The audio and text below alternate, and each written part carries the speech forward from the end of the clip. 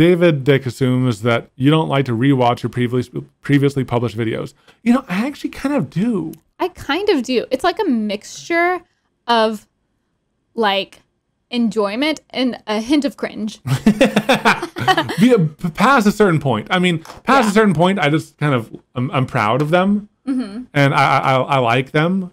And like, sometimes I'll go back to watch, maybe this is like, I don't know, this is going to sound conceited or something. Maybe I shouldn't say this, but like, sometimes I'll go back to like, watch a video to see what product we used or to like pull some bit of information from it. And I'll just like start watching it. Like, oh, that was a good video. I stand by that. I stand by that.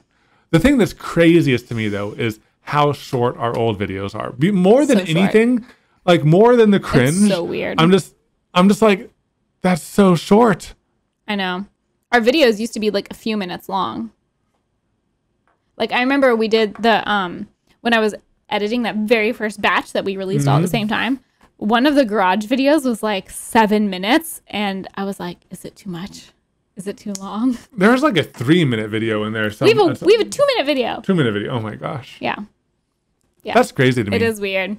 Yeah, but we don't dislike it. It's like I said, it's kind of fun. There's a little bit of cringiness. Like, you know, I wish that like our audio was better in older videos. Yeah, the audio does make me cringe. That's the main thing that makes me cringe. It's not like us being awkward. It's like, yeah, it's cringy, but it's who we are, so whatever. But like the audio makes me cringe a little bit. Man, there's so many. There's like 2 more assumptions